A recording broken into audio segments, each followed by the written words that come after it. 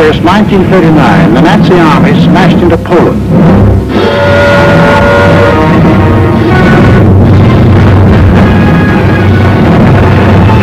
World War II has begun.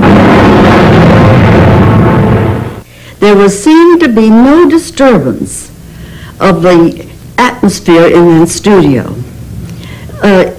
I think we knew what Hitler was, and I think we knew what some of the consequences could be. But this was a world apart from the whole universe. The exhausted company was still recovering from the tragic news of the death of Sidney Howard in a tractor accident on his farm. But there was barely time to grieve. The pressure was on to get the next cut ready for preview. Mr. Selznick wanted to have a preview without the press knowing about it. He wanted to get an actual audience reaction with no press aware. So Mr. Kern told him, the only way to do that is let me make all the arrangements, because if you know about it, you'll tell everybody. On September the 9th, Hal Kern told Selznick the time had come, and they left the studio with 54 cans of film and soundtrack. It was a searingly hot afternoon, and they drove for over 2 hours out of Los Angeles. With them were Jim Newcomb, Jock Whitney, and Irene Selznick. Eventually, the car pulled up at the Fox Theater in Riverside. They were showing Beau Geste with Gary Cooper, so there was sure to be a good crowd inside. Mr. Selznick waited outside on the pavement and sent for the manager, who obviously jumped to the right conclusion, very clearly promising anything. You know, there's something in the air here that makes me... You too? Oh, that's just how it affects me. And sometimes I wish some big, strong man would just grab me and run off with me. Mother and I came to the theater that night because it was so very hot outside.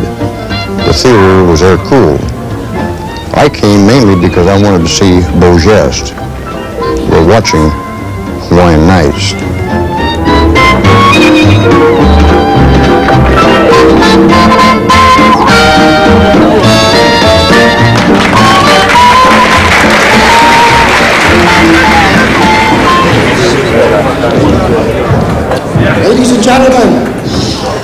Ladies and gentlemen, may I have your attention, please? Instead of a regular showing of Beau Geste, and then went on stage and announced that we were now going to see a major studio preview of an important new film. What's the picture? What? Who's in it? I'm sorry, I can't tell you what it is, but I can tell you it's a little long, folks, so if any of you want to call home, please do, because from this moment on, the doors will be locked and nobody new will be allowed into the theater. We were anxious to see how it was going to go. Was it really as great as we thought it was? To be the judge, not the critics and not the reporters. Thank you. Who's in it? How long is it? The final titles were not yet made and the music wasn't written, so Hal Kern had laid in music tracks from The Prisoner of Zenda.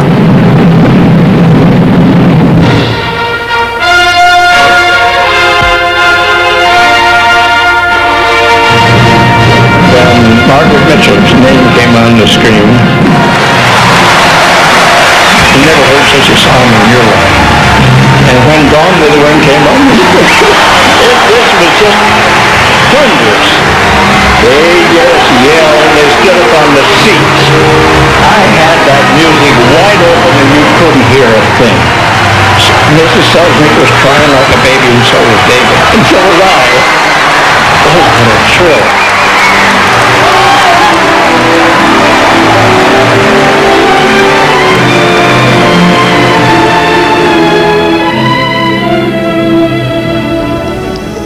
When the Wind finished playing, you could hear a pin drop. The audience was just stunned. That's when I turned to my mother and said, "Now can we see Beau Geste?" I don't seem to be able to find any fault with the picture. I believe that it is the best picture that ever was or will be produced. A long picture, if good, is well worth seeing. Leave it long, but cut everything else. News, shorts, everything. Gone with the Wind is happily stuck to the book. It's I'd like to say that I think Vivien Leigh is one of the most super colossally great actresses I've ever seen. Don't cut the picture, cut everything else off the program. I want to thank you for allowing we folk in Riverside the privilege of seeing it first. Every adult man and woman should be required to see it. And pay for it. 3 years ago, when David O. Selznick prepared to make Gone with the Wind, he promised it would be the finest movie ever produced. After 3 years, Selznick's job is done. Those who've seen Gone with the Wind agree it's one of the greatest motion pictures ever produced. Now, the reason I'm citing the greatness of this movie is to prove in the next breath that its cost, $3 million, is far too much to spend on one motion picture. In order to get back its prohibitive cost, Gone with the Wind would have to show in every city and town in the world. It's a cinch to show a huge financial loss and should be conclusive evidence that it's folly to gamble $2 and $3 million on single pictures. Despite the success of the preview, Selznick was still improving the film and even adding to it. Vivien Leigh was called back to America for retakes.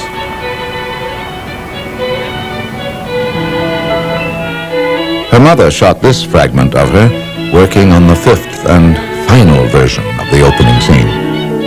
It was only a month away from the preview date, and now there was a new panic. The music was, in Mr. Selznick's opinion, one of the principal stars of the picture.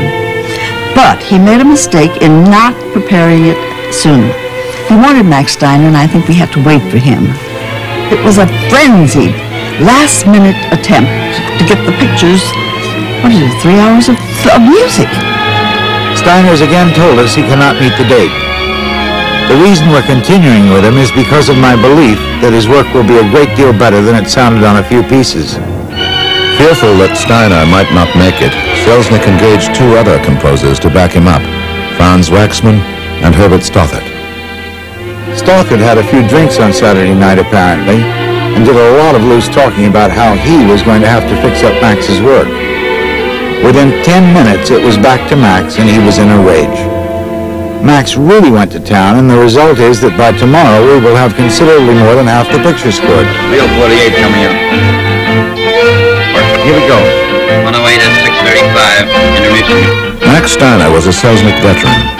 He'd done Bird of Paradise, King Kong, and The Garden of Allah for him.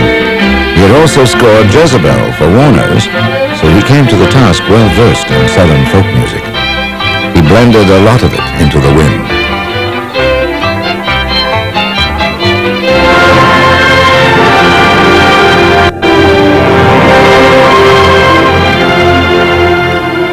The Atlanta premiere